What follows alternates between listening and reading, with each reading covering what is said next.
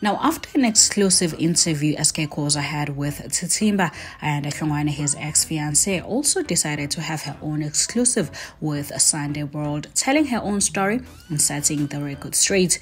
She stated they started having problems when SK Khoza started beating her up in their four-ways home in Johannesburg.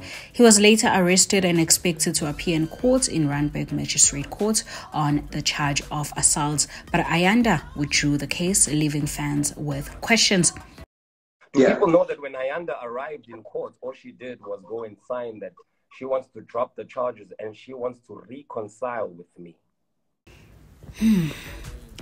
Now, Ayanda then said she then ended the relationship after a series of physical and verbal abuse that resulted in her miscarriage of their first child. Why is it that nobody called me to find out if I ever hit Ayanda? Yeah. But I can say it to you today, live, I've never hit a woman in my life. Yeah. She also stated that SK impregnated his side chick, whom he introduced to her as his friend when they bumped into each other for the first time in Boksburg back in 2020.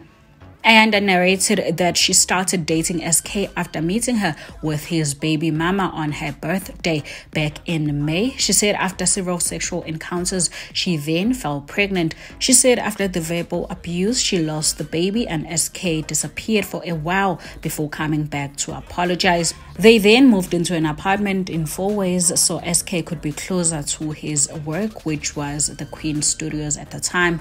I'm sure she's sweating now. I have a mask on. How do you talk to your patients? Before you had a mask on. You always had a mask. When you talk to your patients, so they never see you. Sometimes. She stated SK assaulted her in front of their friends after she shared the news of her miscarriage with his own sister. She said, and I quote, "Remember he introduced me to his sister and said I could talk to her about anything because at the time I was struggling to cope with my miscarriage. He hit me on my chest and pushed me to the floor several times. And when I tried to stand up, he grabbed me, pushed me back onto the floor again. I sustained injuries to my knee, head, and fingers." She said afterwards he got into a vehicle belonging to his friend and drove off. Hlongwane said he returned later and apologized and said he did that to her because his own father had abused him when he was younger. She said after a few days they went to some event in Durban where he screamed and shouted at her in front of patrons.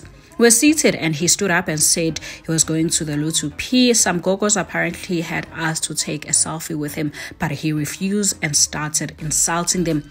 He then came to me and asked me to come with him so I could witness him insulting these grannies, and when I refused, he screamed and shouted at me, she said.